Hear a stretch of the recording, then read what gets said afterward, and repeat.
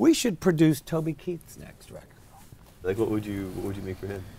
Well, I think Toby'd be trouble, don't you? Yeah, because we'd agree to one thing, man to man, then he'd get drunk and just be like, "Look, fella, just my way or the highway." And we'd be like, "There's too much compression on my vocals. You got to turn that shit down. I don't like it."